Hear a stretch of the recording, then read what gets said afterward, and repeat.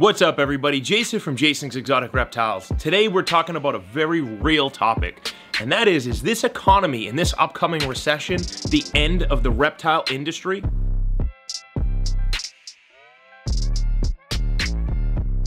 Everywhere on the news we see the world is ending, the market is crashing, the economy is crashing, inflation rates are up. And this is a topic we need to talk about. Right now, if you go on Morph Market today, there's almost 50,000 ball pythons available.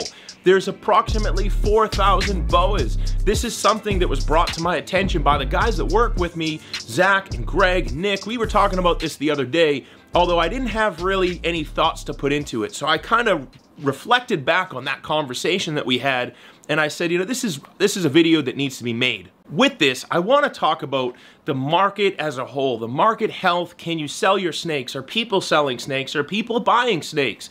And I know this is something we've discussed in bits and pieces of videos, but it's starting to become a real panic amongst some people. I'm seeing prices crashing. I'm seeing people quitting and getting out, selling their whole collections. I've even seen people giving away their collection. I'm just done. What's sparking this? Is it the economy? Is it not? Let's talk about it. So, I don't think that this is the end of the reptile industry. Actually, I think this is a turn for something amazing for the reptile industry. Now, there are people being overproducers. They're overproducing just anything because they think that's how the market works. But that has always been there. If you look and you see 50,000 ball pythons on Morph Market, one way to look at this is that means stuff's not moving. The other way to look at this is that means there's a whole lot of people in the hobby. Now, there's also kind of a middle ground answer to that. Is there's a lot of people in the hobby, they're expanding quickly and they can't sell their animals. But when you look at these animals, they're not very old. So that's another key piece to this, is that there's 50,000 ball pythons and who knows how many corn snakes and other things. But that doesn't necessarily mean stuff isn't selling. That just means there's a lot of production happening. I would be interested to see how much is selling, and I know there's a way to do that. I'm just not as savvy with Morph Market. But when we're looking at this, the big key to becoming a reptile breeder is you have to create your industry. I think the issue is that there's a handful of people creating the industry. I'm going to throw myself in that category. I'm producing content for you guys, and I don't care if you like it or you don't. This is content that I guarantee you if you listen to, it will help you. It's just something you don't need to like my opinion. You don't need to like what I'm producing. I don't really care if you like it or not, but I'm giving you real information based on my experience in the industry to date. Now, this could change in 10 years because the industry is always evolving, but as a whole, large production means there's a lot of people in this space. At the same time, in order to sell these animals, you need to create your own mini market. You know, you need to bring in new customers. You can't just put your snakes in a rack, buy snakes from somebody, and then post them up after you've made babies. It doesn't work that way, especially in certain industries like boas and boa constrictors in general. Ball pythons was a little bit different. The industry for ball pythons is and always has been very large, but that's because there's been this somewhat easier return on investment concept with that. I can buy 100 ball pythons, you know, 90 of them being females, 10 of them being high-end males, put those males to all my females, produce 50 to 75 clutches at 6 to 10 babies a piece on average, and I can make myself a whole bunch of money. It works that way, but it doesn't, because you need to create the industry that's going to move and sell those babies. And that's the piece that I think a lot of people are not contributing to. They're buying the animals, which is great. It's supporting the person. They're buying it. They're producing the babies, they're successful, they're really dumping the funds into the market, buying racks and cages and mice and feeders and snakes from all these people, and then it comes time to make their own and sell their own babies. But what they haven't done is contributed. They haven't grown the market. They haven't taught others how to breed. They haven't taught others how to produce babies and sell their babies and how to make money in that sector. And really, a lot of the folks getting into it at some scale, they're putting money before passion. And that's, I think, a big driver, is they're not seeing the market holistically and what they need to do to really push it.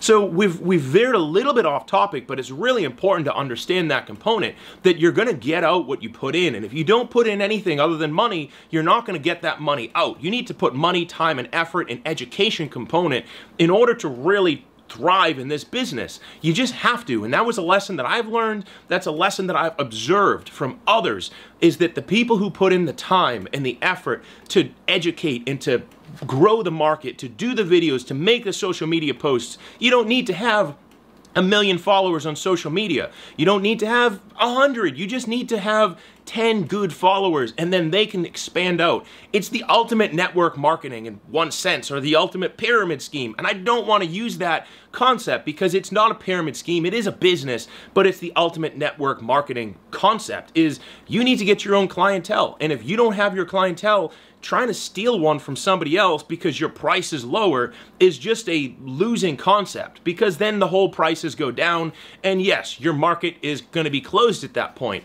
Lowering prices is a short-sighted way to sell animals. Can it work to get your foot in the door? Sure it can, but it's not in the best interest of you, your business, or the market. If you're just in it to make a bunch of babies, sell your stuff, and get out, go for it. Lower your prices, drop them down. There were comments in the last video where people were saying, I'm just mad that people are trying to undercut me. I'm not. I'm looking out for you when I say this, that it is a very, very short-sighted piece and component to the market. If you're selling a house, yeah, sure, sell it cheaper than the person next to you. But what does that do to the whole market? The whole market gets driven down. And now with the prices going up, inflation going up, the cost of feeders, cost of electric, cost of everything going up, that is the ultimate demise of our reptile industry. Is if we continue to drive prices down because people are contributing animals to the market but not their time and education component, what's going to happen is the cost is going to go up, the profits are going to go down, and there's going to be no animals left. And I am in a situation where I can hang tight for that. What will happen is the market will flip and it will reverse itself and it will explode. That's been proven. Look at all the BCC boas. Look at all the stuff that's crazy expensive right now. Years ago, you couldn't give it away because it was being overproduced, over-imported, no education was being done. People were trying to compete with each other. Certain boas, wild caught, they were selling for, I don't know, $25 to $100. Now you can't even touch them. They're $500, $600, $700. Captive bred animals, multiple thousands of dollars. That's because all the people that were producing them couldn't make the money because people continued to undercut, drive the price down. There was no profit left. People stopped producing them. It couldn't be found anywhere. The people who hung in there, like myself, hung in there, continued to do our own thing, breed them, keep animals back, keep them, whatever it was. And now that there's none to be found, the prices are skyrocketing. Look at all the locality stuff. It's a perfect example of what will happen to the market if you guys don't nurture it. The market is a fire, and if you don't continue to put fuel on it and poke it and prod it, it's gonna die out. And then someone will come in behind you and light it again, but once that fire's burnt out for you, it's gonna be really hard to rekindle it because you let it die. So with all that said, guys, I don't wanna continue to ramble, but this is such a critical component.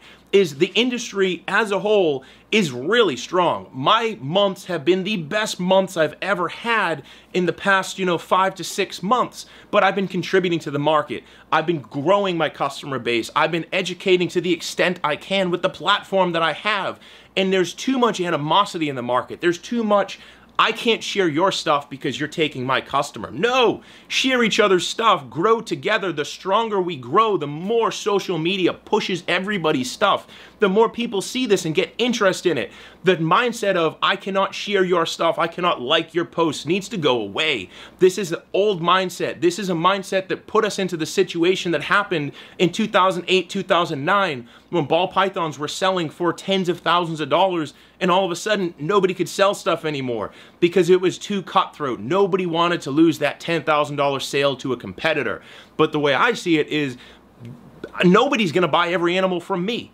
So I want you guys to sell your animals. I want others to sell their animals, because as you sell your stuff, people are going to find me. As I sell my stuff, people are going to find you. The more the market, the more the industry grows, the better we all are. And for some reason, the reptile folks don't understand this concept. It's too cutthroat. It's too kind of, this is my market. These are my customers. I don't want to share your stuff. People, we need to support each other.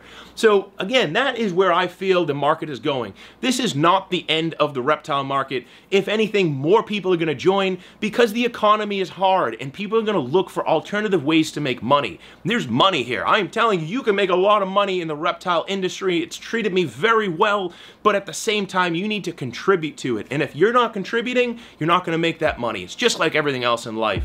What you put in is what you get out. And this is a market that sure follows that pattern. So with all that said, guys, make sure to support this channel by giving it a share, a thumbs up, a like, drop a comment. If you're looking for an animal, check out my website, jasonsexoticreptiles.com. If you're looking for one-on-one mentoring or community mentoring, I have that on my Patreon, patreon.com/jasonsexoticreptiles. My patrons are in the description below. I appreciate you guys. We're building a community. I hope the more you guys put in, the more I can share your stuff, create a YouTube channel. I want to promote your stuff too. Thank you for watching. Until next week, we'll talk it then. Let's keep it moving.